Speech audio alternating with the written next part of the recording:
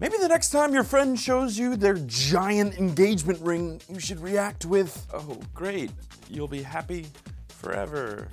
Unfortunately, that may not be the case. Hey everybody, I'm Patrick Jones, and welcome to Buzz 60. A study coming out of Emory University is saying the bigger the engagement rock, the higher the chance of divorce. Why is that? Well, one of the things researchers highlighted is debt. The overhead of a lavish wedding is a good way to write some big IOUs. Don't get me wrong, marriage is a beautiful, wonderful thing. You found someone to wake up next to you every day. Despite that weird thing you do in the bathroom, there's always something. However, the cost of getting married on average is $30,000. It's amazing. During the day, we're bus drivers, teachers, internet video producers.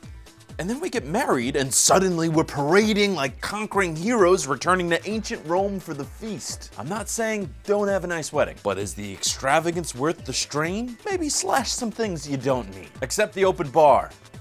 That stays. Buzz 60, now you know, pass it on.